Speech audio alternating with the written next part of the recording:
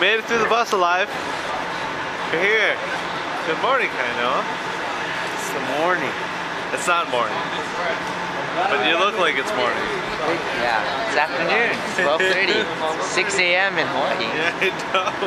It's like, we're at our hotel. This is it, right here. This is our hotel. Hi. Hi, good morning. Morning. Because it is morning, isn't it? Oh my god, no, stop. I just woke up. Mom, I shaved. We're here. Good morning. Finally. Good morning.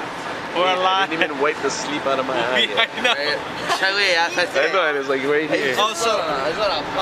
So we knew there was a parade here, but So everyone, we didn't know. you're geared up for a parade, and this is the parade we're gonna. We're all like, yeah. Yeah, we're gonna drink Cosmo. And we're gonna just. It's gonna be crazy. What time this parade is at? It doesn't say what time it starts. I bet you can ask anyone here. Or maybe we're just assuming that that's the parade. I walk into again. Doesn't necessarily mean that It has to be. It has to be it, right? I mean, that only makes sense, right? It has to be. Hi, Nikki. No, yeah. I like it though. And wipe your right eye. I like this. Did I get it? Might have been a tear. Oh yeah, I yawned. Tear, yeah. Thank you. I yawned it. Okay.